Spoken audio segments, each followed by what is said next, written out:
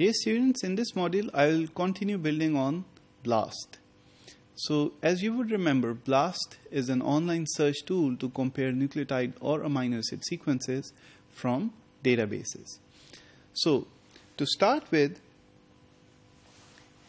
the Smith-Waterman or even the Needleman-Wunsch can help you to compare and align sequences.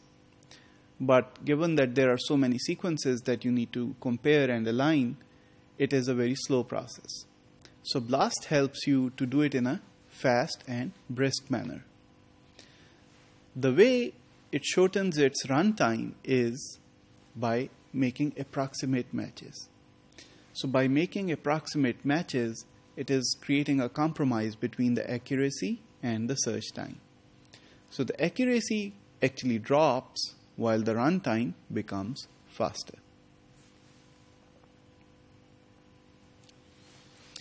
So essentially, BLAST provides for an approximate sequence matching and scoring. More so, to start with using BLAST, the input to the BLAST algorithm that is available online comprises of FASTA sequences or protein or nucleotide IDs. So once you input this information in these formats, then you can run the BLAST provided you have specified the search parameters. So once you have completed the search using BLAST, the output from the software can be in multiple formats. It can be either in plain text or HTML or XML.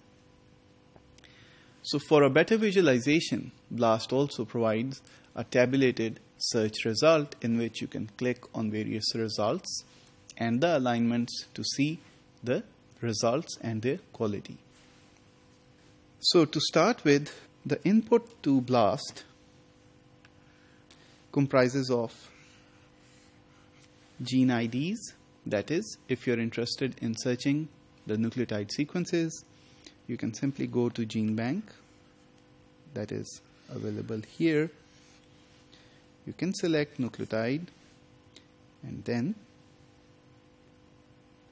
you can also select protein IDs for the protein BLAST.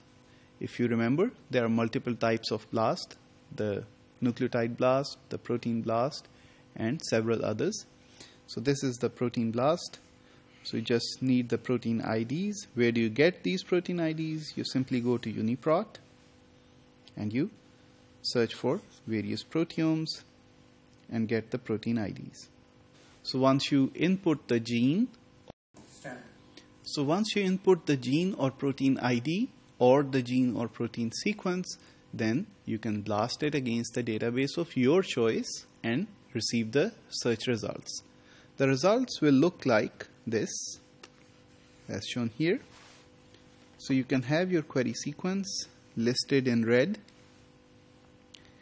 and you can have the matching proteins or nucleotides that are here presented like that.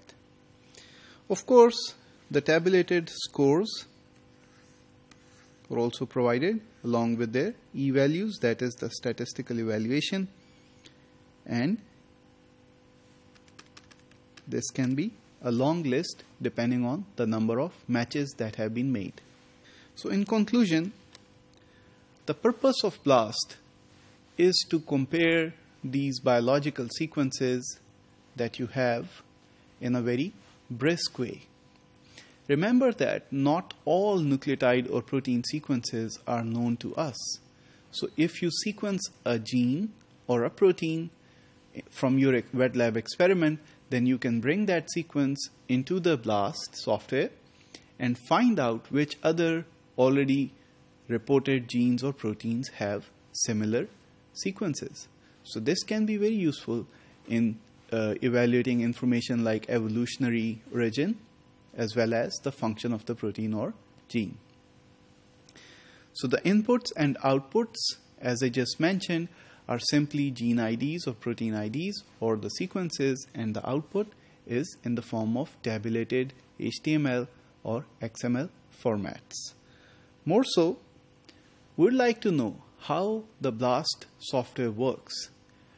because it is important to know why your results have a score like that.